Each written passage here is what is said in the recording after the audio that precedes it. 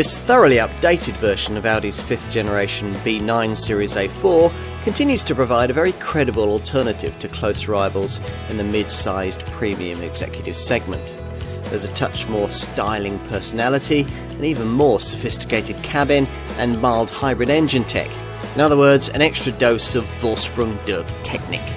In terms of what's been changed here, the key thing is Audi's adoption of mild hybrid engine technology almost right across the board, with a 12-volt MHEV setup provided for virtually all the brand's 4-cylinder engines.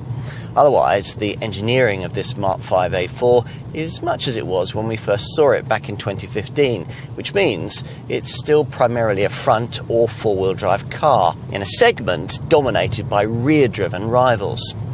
This hasn't held this Audi back too much in the past, and we don't expect that to be much of an issue with this facelifted 5th generation B9 series model either. Potential buyers of this car tend to prioritise comfort and refinement rather than on-the-limit handling, and the A4 continues to deliver impressively in both of these areas. The only real caveat here lies with the firmer sport suspension that you have to have with the S-Line trim level that most customers choose. Try before you buy is our advice. We mentioned the mild hybrid engine tech. The only power plant that doesn't get it is the older tech 2-litre diesel unit fitted to the 40 TDI Quattro derivative, the 190 PS model we happen to be trying here. Otherwise, the MHEV system features on all the 4-cylinder power plants, incorporating an integrated BAS belt alternator starter generator that powers a 12-volt main electrical setup in which a compact lithium-ion battery in the boot stores energy harvested via a KERS kinetic energy recovery system. Audi expects a strong seller to be the entry-level A4 35 TFSI petrol variant, which now gets a 150 PS 2-litre TFSI unit and is the only one in the range that can be had with a manual gearbox. In S-tronic auto form, an A4 35 TFSI is capable of 42.8 miles to the gallon on the WLTP combined cycle and up to 126 grams per kilometre of any DC-rated CO2. The same 2-litre TFSI engine is offered in 190 PS form in the 40 TFSI and in 245 PS guise in the 45 TFSI Quattro. Diesel buyers are offered the Volkswagen Group's newest 2-litre TDI unit in 136 PS form in the base 30 TDI derivative or in 163 PS guise in the mid-range 35 TDI model that many A4 customers will want. Diesel also now powers the sporting S4 model, which now uses a 347 PS 3-litre twin-turbo 6-cylinder unit, which has the more advanced 48-volt MHEV system and is boosted by an electric compressor. It's always difficult to update someone else's work, but Audi head of design Mark Lichter has addressed the task purposefully with this B9 Series 5th generation A4, leaving only the roof, the bonnet and the boot lid of Wolfgang Egger's original shape untouched.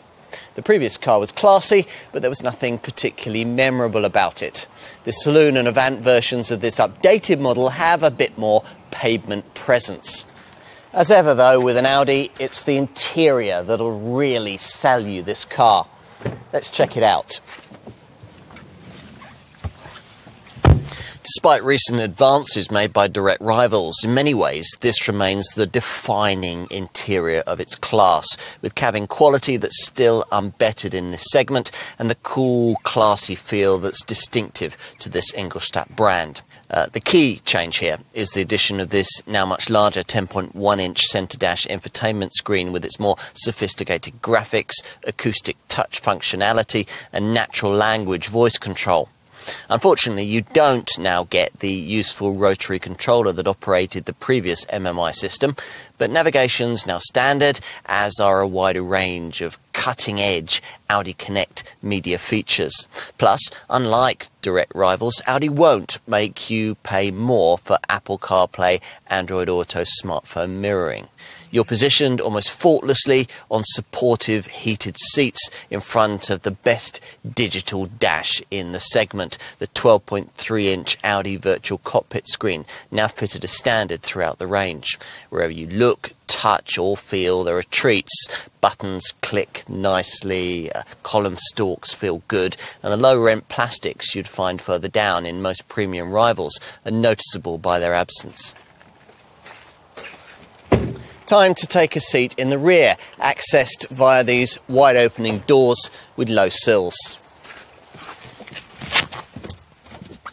In comparison to previous generation A4s, Audi improved the rear passenger compartment of the original version of this 5th generation model by lengthening the wheelbase by 12mm, freeing up 23mm more legroom. But that's still only just enough for a tall adult to sit behind an equally lofty driver, and wouldn't be were it not for these scalloped front seat backs. Time to take a look out back.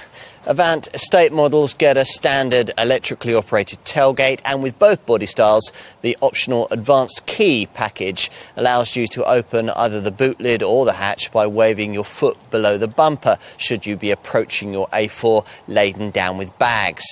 This car's conventional mechanism flips the trunk to reveal a 480-litre boot. The Avant estate model would give you 505 litres.